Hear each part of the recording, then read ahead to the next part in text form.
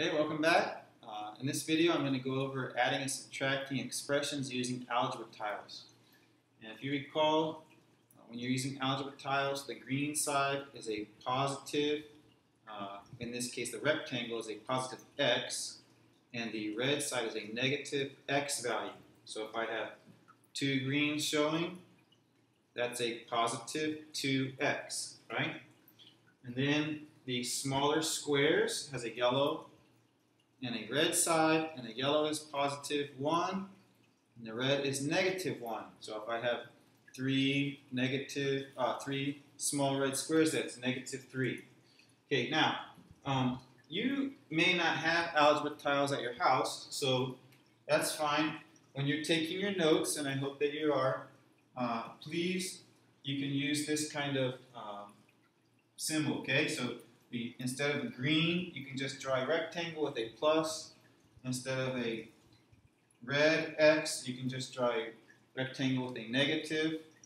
And then the small yellow squares can be a positive, and the small red squares can be a negative like this. And so that way you can still copy and follow along, but I'm going to go ahead and use the color tiles. Okay, so let's get started. You can see that I have two addition problems and two subtraction problems. I'm going to put my tiles inside here, and for the addition, I'll have an addition sign in the middle. So I have a positive 3x to start out with, so that's going to go here, positive 3x, plus 2. Okay, and I'm not going to put a symbol in here because I already know what the values are based on their color. But it's important that I have this addition sign here. Now, I have a positive 5x,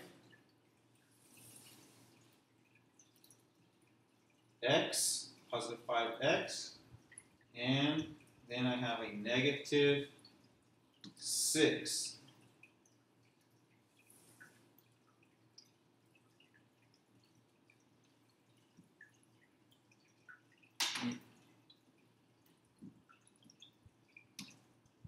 Okay, so positive 3x plus 2 plus positive 5x minus 6 or negative 6.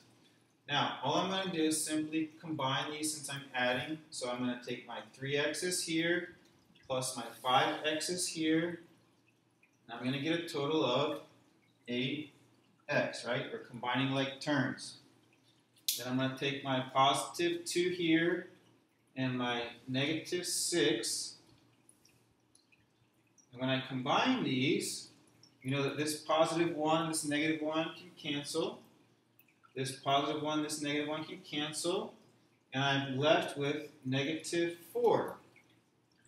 And we already knew that positive 2 plus negative 6 is negative 4.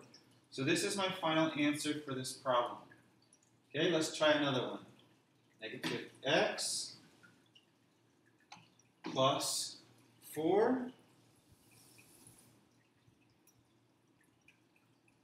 Okay, negative x plus 4 plus 6x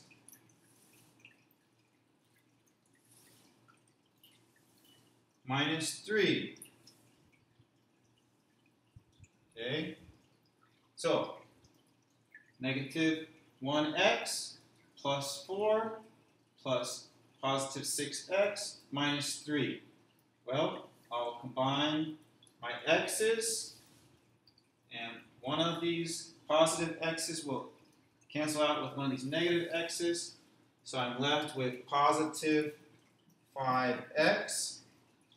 And then when I combine the ones, 1, 2, 3, 4 positive, and 3 negative, and we know what's going to happen. 3 of these positives are going to cancel 3 of the negatives. I'm left with a positive 1, 5x plus 1. Okay, now let's try a subtraction problem. Negative 4x minus 3 and positive 6x. Oh, sorry. I'm doing this one here. Negative 4x minus 3 minus, now I've changed this to a minus positive 2x plus 3.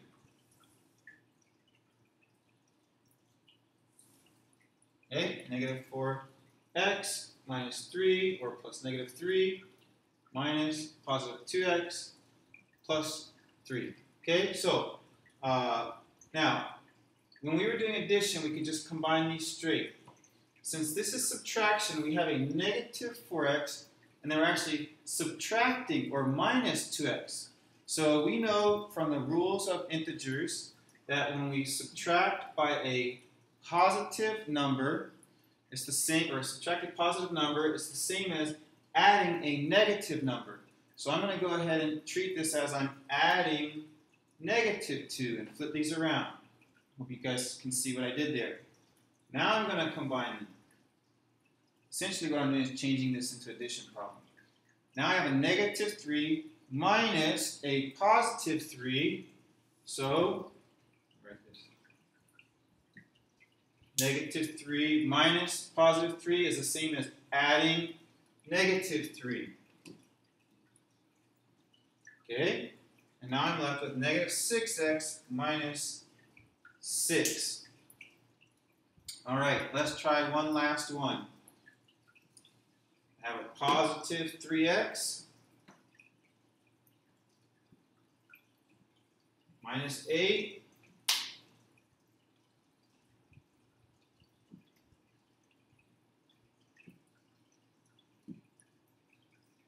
minus negative 3x and then minus 4.